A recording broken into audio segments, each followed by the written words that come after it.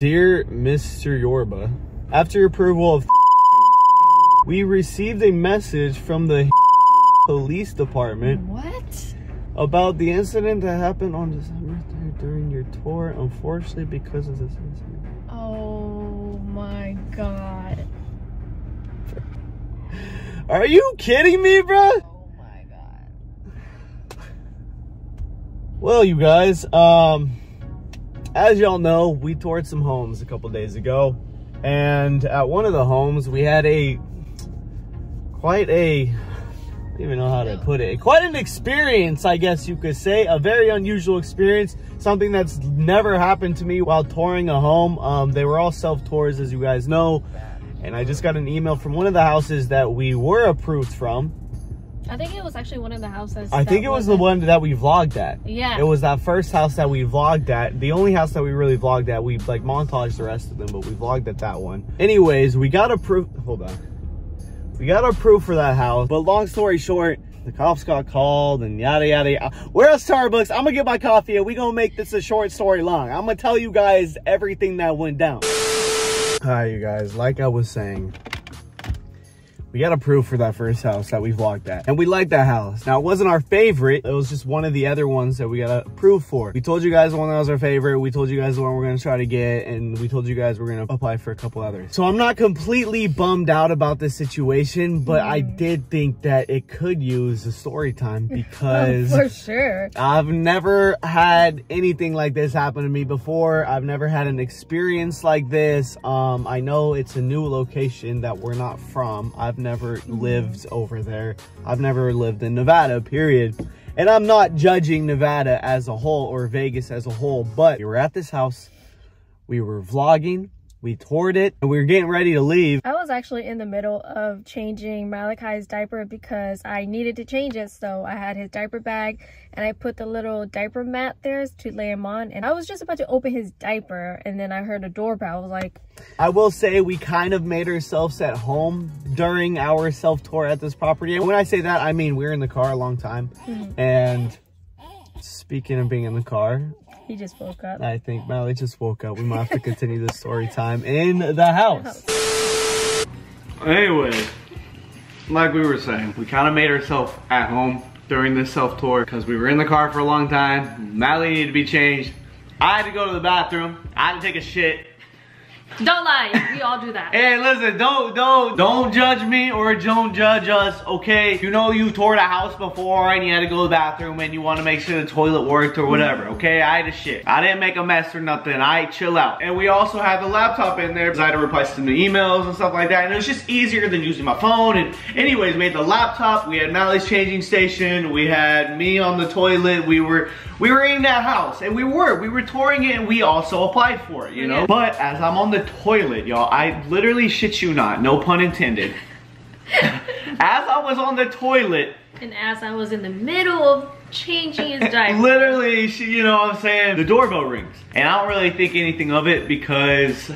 I don't know, I thought maybe it was like someone else coming to tour because the house before that, or the house actually after that, we toured the house and another couple came to tour the house as well. I guess they also had the key code to get in and self-tour the house. So I didn't think anything of it. I didn't think it was, you know, unusual that maybe someone else was coming to tour the house as well. But I ignored it because if they were coming to tour the house, they'd have a key code as well, right? So I'm like, you know, yeah, I'm gonna finish my shit, I'm gonna wipe, etc. Okay? Don't judge me. The doorbell rings again. And again. I was starting to get anxiety. I was like, what is going on here? You're telling me, bro, I'm on a toilet mid-shit.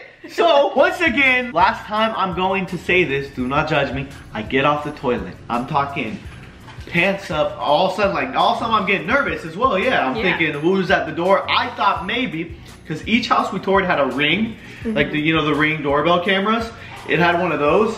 And I thought maybe the landlord saw us bringing the car seat in and the laptop and like his changing stuff and all that, and they might have thought like we were bringing a little too much stuff in the house just for a self-tour. So I thought maybe that's who was at the door, you know? So I started putting these pieces together in my mind. So I hop off the toilet, pull my pants up, run to the kitchen where she was at. I'm like, babe, put all this stuff away. Like, I don't know who's at the door. I run to the door. I can't see who's there because the door, it has like a glass window, you know, but it was like a weird, blurry. Like a blurry glass. I don't know what you call that. So I couldn't quite see. I just saw a figure there, a person. I opened the door.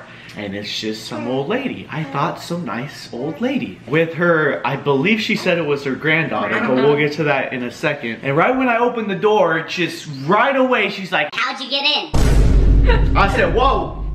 Hold on now, let's settle down, okay? I said, me and my fiance and our baby boy, we're touring the home right now. There's a key code on the door, you can clearly see it. I'm like, and I got the key code in my phone. I could tell she was kind of old or whatever. And I tried to explain it to her. And she dead ass just lets herself in the home. Just walks on in. Now honestly, you guys, this could have been a complete stranger, okay? But after she walks in and she starts like looking around and stuff, she said, yeah, I live across the street. This is my granddaughter, yada, yada, yada. I think she also said she knew the person that used to live in that house. Yeah, she did. She also said she knew the person that used to live in the house or whatever, and how she always wanted to see what was inside. And she dead ass just starts touring the whole home. Literally. And I'm standing there like, kind of, we make our way into the kitchen. I'm like looking at Langie. I'm like, dude, what the fuck is going on? Like, am I gonna get in trouble for letting this lady in? Like, who is this lady? Is she actually live across the street? What is going on? She had no shoes on. She literally had no shoes on. Literally had no shoes on, but she didn't look like a homeless person or something like that. You know what I'm saying? I think she just maybe was checking her mail or something with no shoes on, and maybe saw us in the driveway and she knew no one lived there, so she... Anyways, long story short, you guys, she tours the house. She just starts walking around aimlessly, looking at everything and whatnot. Comes back to the kitchen where we were, packing up our stuff, trying to get the fuck out of there. I started to get sketched out because when she came into the kitchen, she like went around the island. I was like holding Mally, trying to feed him. Like, back up. Yeah, no, totally, bro. It was a hella weird vibe. Like, you were coming way too close, and my purse was sitting on the couch. I mean, on the island, she came by, her hand was like, touched my purse. I was like, whoa, whoa, whoa, like. You know, really weird vibes, you guys. Really weird vibes. Obviously, like, kind of after this experience, we already knew that, okay, we probably don't want to live here if someone is... Actually, if someone like her lives across the street, like, we don't want neighbors like that. But let me get to the juicy stuff. Let me get to the... I don't even want to say the good part. I'd say the bad part. Yeah, that's not even the worst part yet. No. So we're in the kitchen now. This lady comes back downstairs from touring the home, which you have to sign up for a tour online and apply and all that, you know, but she just toured it herself. Maybe I shouldn't have opened the door, or maybe I should have like kind of stood in front of the door, but it's not like it was my house. Yeah, we At least not yet. So she comes in the kitchen and she starts asking questions. She's like, what do you do for a living? How'd you get in the house again? How old are you? How old's your son? This and that, like all this personal information and stuff, and you could tell right away that she was judging us. Oh yeah, hardcore. Hardcore, like stereotyping me. I don't know if it's the tattoos or whatever, but you could tell that she thought that I didn't belong there. I guess, so that's kind of how it felt, or that maybe we were squatting or whatever, which in a way, I'm not gonna say in a way we were squatting, but we were taking a break from our long road trip from touring houses, and we decided to use the bathroom in this home and change our baby's diaper in this home. And we also applied for this home, so it's not like it was a random house. It was literally a house that we wanted to move into, and we still would want to move into to this day if it weren't for this crazy neighbor or whatever. Anyways, that's not even the juiciest part, okay? She starts stereotyping us, asking all these personal questions and whatnot. And this whole time, what's up, man? Hardcore smiling. What?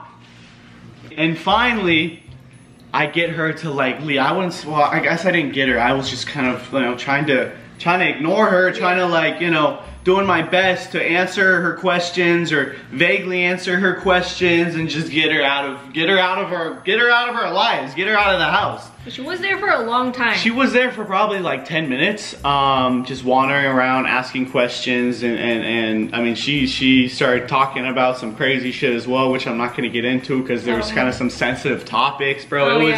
It was a little, I got a little bit, like a lot of nervous actually. Yeah, when she started talking about those like, we're not gonna get into that because it is a sensitive topic. It was almost like she was hinting us.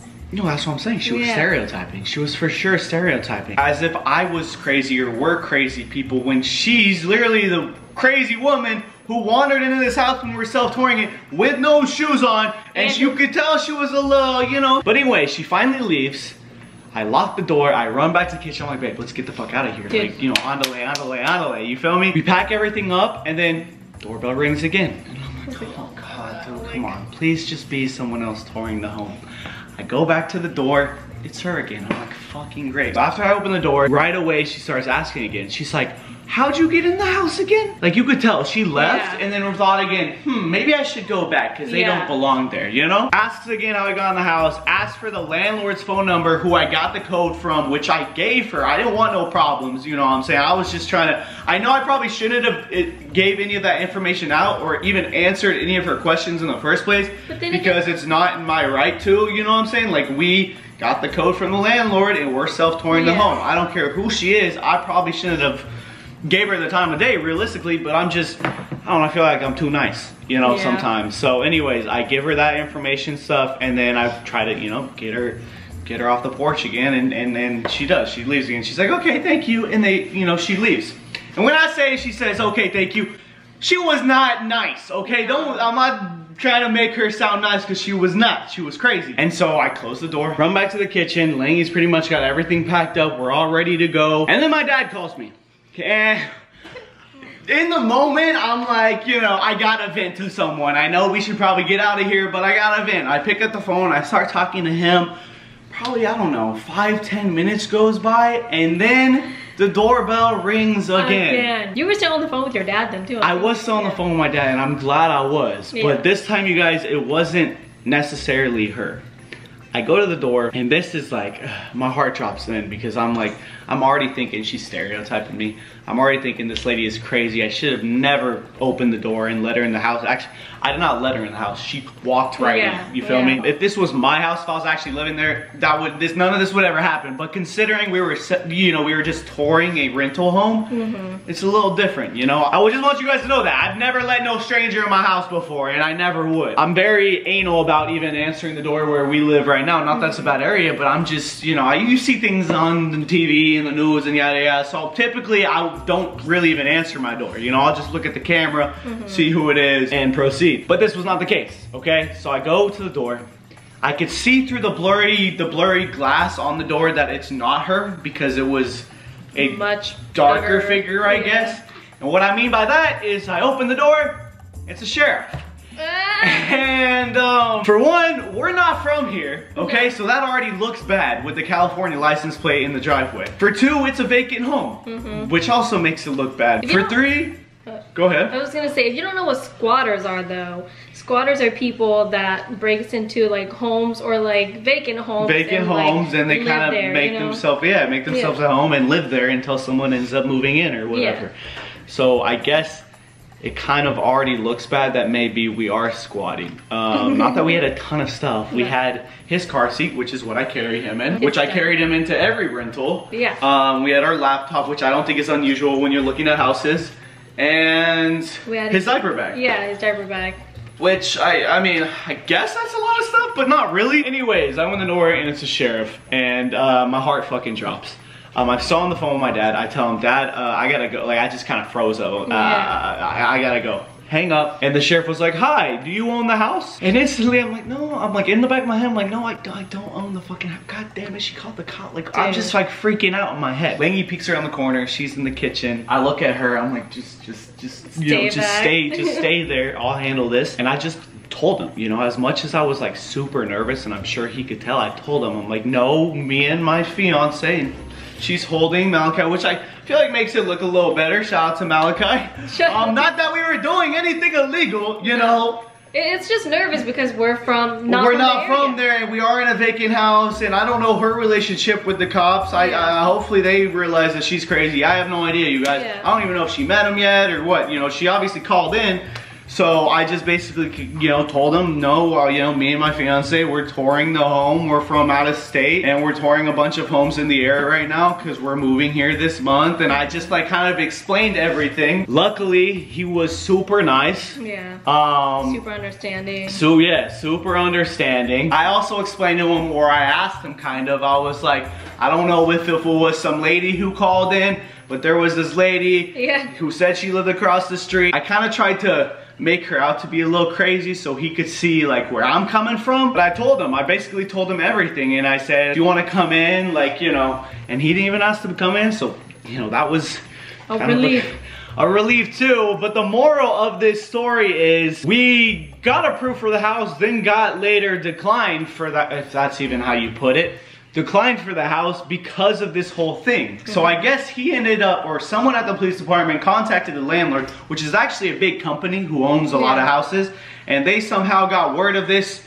I'm not even gonna call it an incident because it's not even an incident. Yeah. You know? But yeah, I guess because of that, they thought that maybe we did something wrong. Or maybe it was her. She was like, oh, these people are squatting in your home or something like that. Yeah, dude, I have no idea. But all I know is I have this email now, which I was reading earlier, and it basically says that we got declined for the home because, I mean, police were involved when we were touring the home. I'm like, bro, this is crazy. Like, we didn't do nothing. We were literally just touring the home, bro. So, obviously, I'm not, like, mad at it because after that incident, there's no way we're moving there anyways because, like, who wants to live next to some lady who said that she lives across the street. Or called the cops on us. Like, why would I, you know, what would happen if we moved into the house? Like, you know? She comes over uninvited all the time. All the time, like, calling the cops for no, like, dude, she was crazy. She was crazy. It was clearly a sign that that house was not for us. The biggest sign. I don't think you can get more of a sign to not move into a house than that. Yeah, because you really love that house too. I did. That was probably my favorite house. I know we told you guys the other ones we liked and stuff like that. And Langie likes some of the other ones a lot more than this one, but to be honest, I really like this one, bro. This one had like 3 living rooms and shit, bro. Like this one, it was a big nice house. Yeah. And I thought the area was okay too, but this, man, this canceled everything out. So I'm not even mad at it, bro. But that's, I mean, the fact that we did get declined because of that, I just thought it was kind of funny, and I thought since we're updating you guys on everything, like, why not tell you guys what happened after we picked up the camera? But that's so crazy that after we picked up the camera, this is what happened. Like, you guys saw us touring the house and like talking in the house, but you guys didn't see what happened right after. Dude, I told her too when she was asking me what we did and stuff. I told her we were YouTube. I mean, the camera was right there too. Yeah. I told her we did YouTube, which she didn't understand. You know, she's I don't want to say old because no offense to old people, you know, but I feel like some people just don't understand social media compared to others. And she was one of those people. She didn't understand it. She was clearly stereotyping me. And I don't get stereotyped often. That's something I like about living in LA is it's so diverse. And your appearance doesn't really matter out here, no matter what you look like. But obviously, it seems like maybe Nevada's a little different. I don't know. Or maybe I should say parts in Nevada. Again, I don't live in Nevada, and I'm not saying anything towards people that live in Nevada, but I'm just saying we had a crazy experience in Nevada looking at a house. Now, we're still moving to Nevada, and we got approved on a couple of houses, a couple other houses, and we'll keep you guys updated on that, depending on which one we choose, lock in, sign the lease, all that. But, this one's out. It's not gonna be this one.